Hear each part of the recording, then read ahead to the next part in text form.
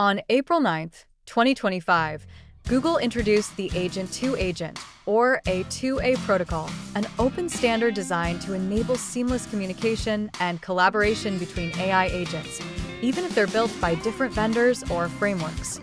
The core goal of A2A is to solve interoperability, ensuring AI systems can work together securely and effectively across enterprise environments.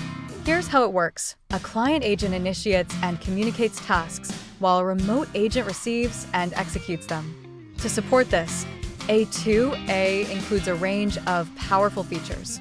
Capability discovery allows agents to advertise what they can do through a structured agent card, making it easy for client agents to find the right partner for any job. Task management ensures every interaction revolves around the successful completion of specific tasks, structured, trackable, and goal-oriented.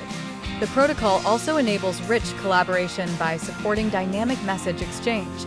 Context, replies, artifacts, and instructions can all flow between agents. A2A even supports user experience negotiation, ensuring that agents can agree on compatible content types and formats to maintain a smooth, coherent interaction.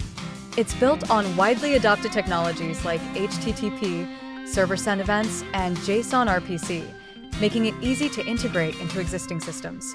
And it doesn't stop at text. A2A is modality agnostic, supporting audio and video too. Security is enterprise-grade, and so is the vision. With over 50 contributing partners, including Salesforce, Atlassian, LangChain, and SAP, A2A is a step toward unlocking the full potential of AI-driven automation.